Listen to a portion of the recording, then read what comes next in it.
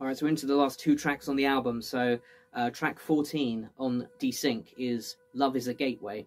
Now, this song has a very serious background to it, which I will attempt to condense down for your viewing pleasure. The long and the short of it is, I had an amazing friend about 5 years ago, almost to the day. She very, very suddenly passed away. And I was left with a hole in my life and a massive, massive gaping hole in my spirit and my heart. And I was left to face up against, like, serious, serious grief for the first time in my entire life, basically. So this song tackles that subject of grief and of the disappearance of someone very, very suddenly as well, who might be extremely important in your life.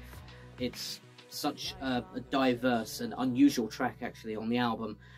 It goes through basically three movements with like a sort of fairly calm and introspective beginning section. The first third of it is that.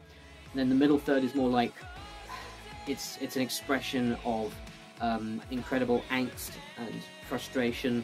And then the final piece of the tune is actually more so like a revelation about the world, about life in general. So there's a lot to unpack here, but I really hope you guys get something out of it. Love is a Gateway also features the inimitable Derek Sherinian, former keyboardist for Dream Theater, current keyboardist for Sons of Apollo.